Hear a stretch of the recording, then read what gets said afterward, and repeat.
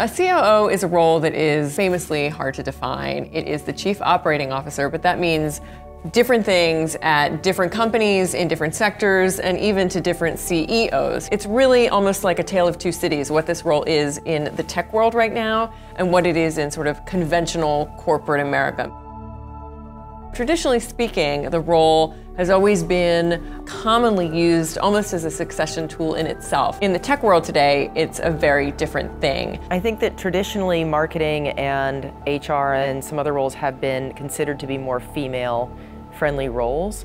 But now the fabric of everything about culture building and team building, motivating teams, developing teams, that's becoming a key part of all C-suite roles. I think we're seeing a lot more women in C-level roles and a lot more women who are aspiring to become CEOs someday. And I think the fact that we see so many more women in these C-level roles and in COO roles really bodes really well for the future. We saw Sheryl Sandberg of Facebook, Marnie Levine of Instagram, Linda Johnson at Airbnb, Sarah Fryer at Square, Maëlle Gavet at Compass, Karen Peacock at Intercom, Lexi Reese at Gusto, Roz Brewer at Starbucks, Claire Hughes Johnson of Stripe. It's everywhere. And the more you pay attention to this, the more you will see it. One thing that I think has changed about the COO role over time is it tends to get much broader in the business than it has been in the past.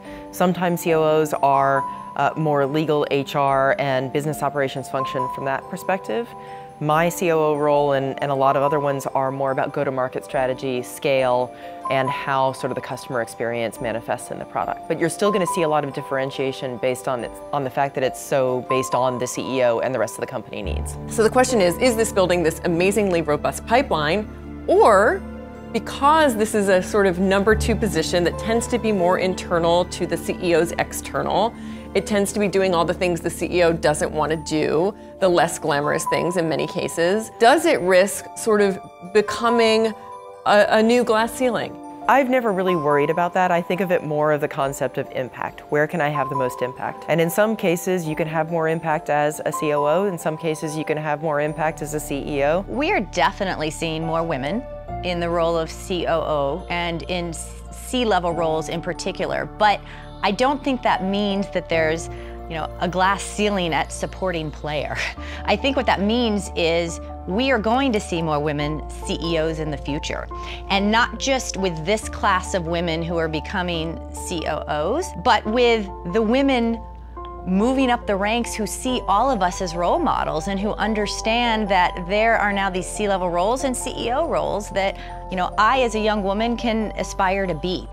As Maëlle Gavet, who's a COO, said in the story, in 2 to 5 years, she says, these COOs are going to be kind of like ready to go, coachable, and will they be put in place as CEOs in tech or elsewhere?